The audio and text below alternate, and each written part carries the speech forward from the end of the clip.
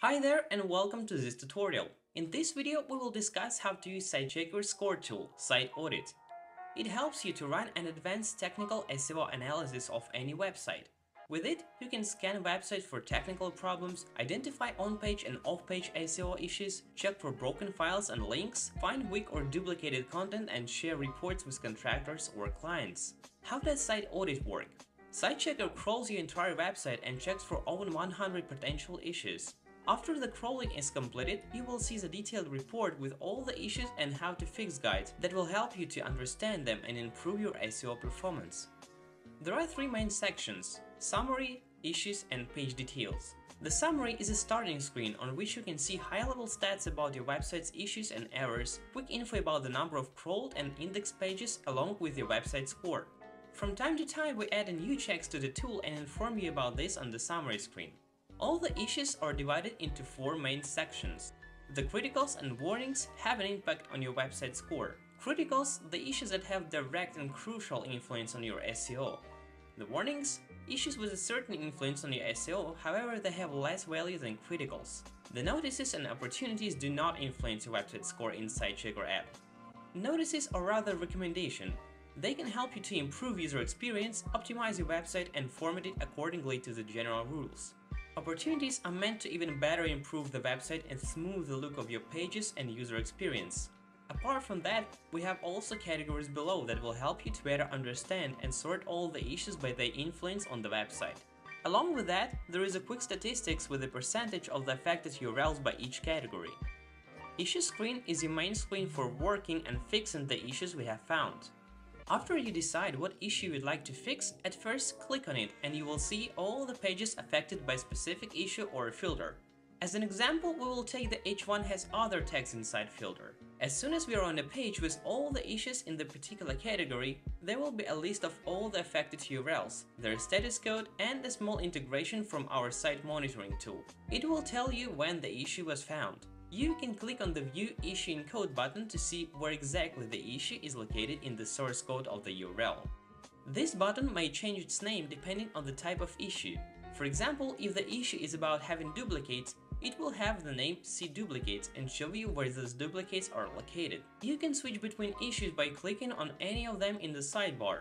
All of them are structured by priority and by category. If you feel like you need some help in understanding a particular issue, you can always refer to our How to Fix guides. There you'll find a quick tutorial on each of them. By clicking on the three dots, you will be able to see the monitoring history of the issue, ignore the issue, or export the list of URLs affected by it. We do understand that sometimes the issue we found might not be applicable to a particular website.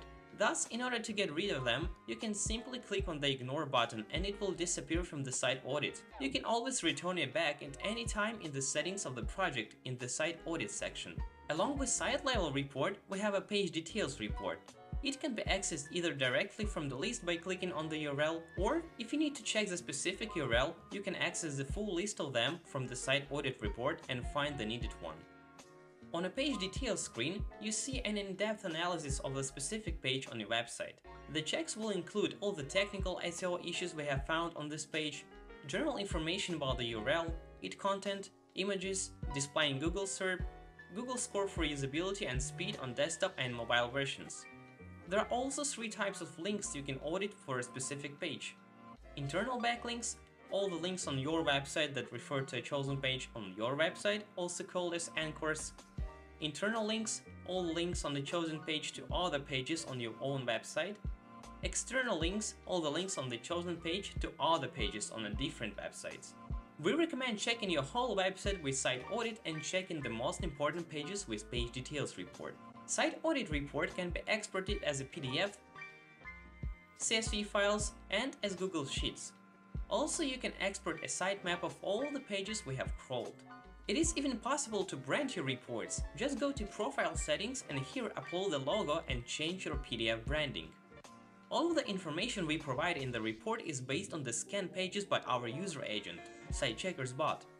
Thus, in order to get the best results, you will need to set up the bot in accordance with your personal needs. You can access the settings of Site Audit when you create a new project, or you can edit the settings for existing one. The settings view can be accessed from the top of the page of Site Audit Summary or from the project list.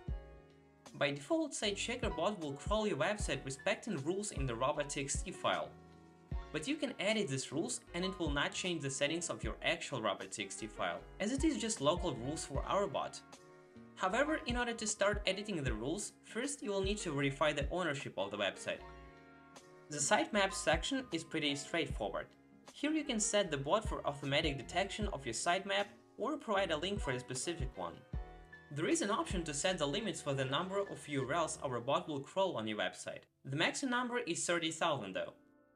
Also, you can set the number of parallel requests. It is the number of URLs the Sitechecker's crawler can request simultaneously. Just set it to a minimum if the website responds slowly or the crawling process leads to 5x6 server errors. Below, you can also find some really useful filters that can customize the crawling to match your personal needs. When the crawling process is finished, usually it can take up to 2 minutes. You can access a report and evaluate how many issues your website has and how critical these issues are. These were the basics of using Site Audit. When you fix the issues, just click the recrawl button so Sitechecker bot will recrawl your website again and you'll get a refreshed report. If you enjoyed the video, hit the like button and subscribe to our channel, and if you still have any other questions, feel free to reach out to our support, which is support@sitechecker.pro. See you in the next videos.